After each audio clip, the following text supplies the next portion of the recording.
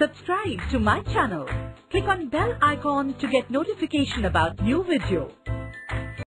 When we put a pencil in a container containing water, what we observe is the pencil is seen to be broken. But is the pencil actually broken? Of course, the answer is no.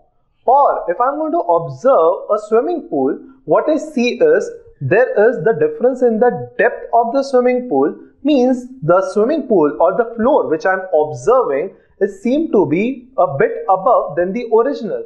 So is there continuous shifting in the floor of the swimming pool? Of course not. Now all these things is due to a reason.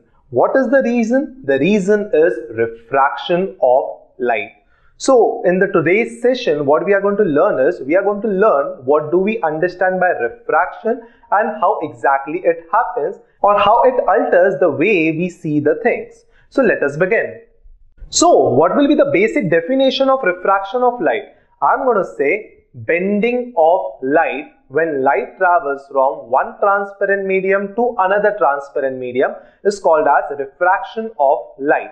Now, if I'm saying light is bending when it travels from one transparent medium to another transparent medium, then what do I understand by transparent medium? Transparent medium I'm going to classify into two types.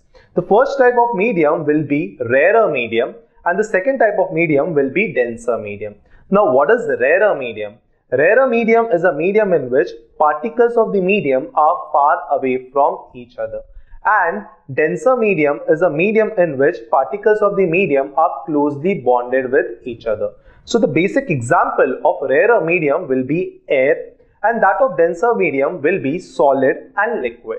So air is an example of rarer medium, solid and liquid are the example of your denser medium. So let us begin. Let me consider a surface. I'm going to name this surface as x, y. Now what exactly this surface is doing? This surface is separating two medium. That is, above this I have rarer medium and below this I have denser medium. So let me say this is an example of a swimming pool. Means ये surface जो है xy, इसके ऊपर पूरा का पूरा air है, मतलब rarer medium है, और नीचे पूरा का पूरा पानी है, मतलब denser medium है. So इधर rarer medium का example ले लिया हमने air, denser medium का example ले लिया हमने water. Now, I'm going to say a ray of light is coming and striking the surface xy. A ray which is coming and striking the surface xy, this ray is called as your incident ray. So, incident ray is coming and striking the surface. Let me name it as A, B. Now, when I have named it as A and B, the point at which it is striking a surface, I'm going to draw a line perpendicular to the surface. A line drawn perpendicular to the surface is called as normal to the surface. I'm going to name this normal as MN.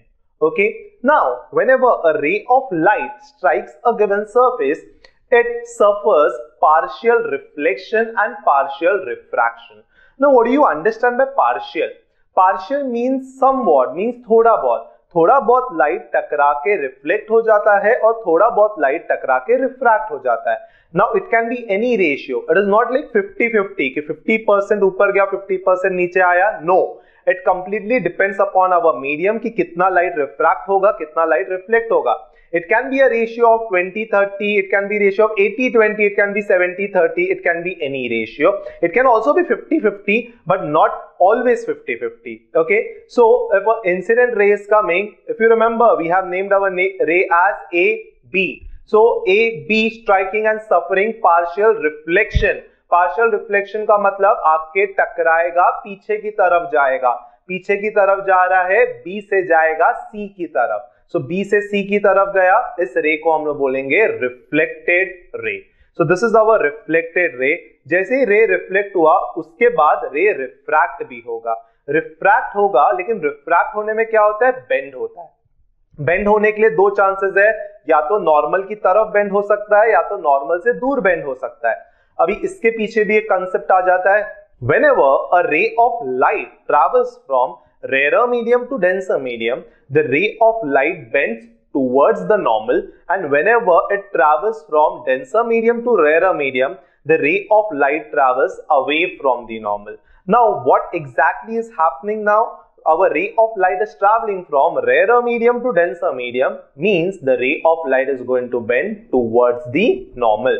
So as you can see, the ray of light got bent towards the normal. So this ray, I'm going to name it as refracted ray. So ये B से गया D तक. So हम लोग का incident ray क्या था? AB. हम लोग का रिफ्लेक्टेड रे क्या था? BC. हम लोग का रिफ्रैक्टेड रे क्या है? BD. So यहाँ पे हम लोग का रिफ्रैक्शन का पार्ट कंप्लीट हुआ. The angle between the incident ray and the normal is called as angle of incidence.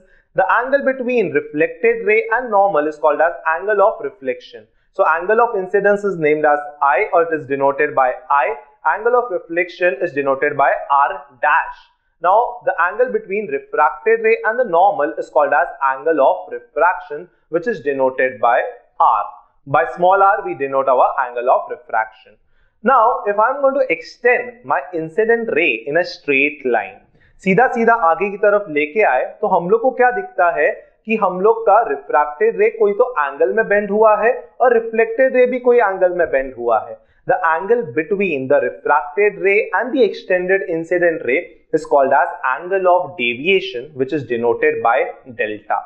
So angle between the refracted ray and the extended incident ray is called as angle of deviation, that is delta. Also, the angle between the incident ray and the reflected ray will be angle of deviation. I'm going to name it as delta dash. The angle between the incident ray and the surface is denoted by theta g. Now theta g is called as your glancing angle. So here we have completed the entire diagram, or I can say the ray representation of how exactly a given ray or incident ray gets reflected or how exactly it gets refracted. Hope the concept is clear to you. Just have a look.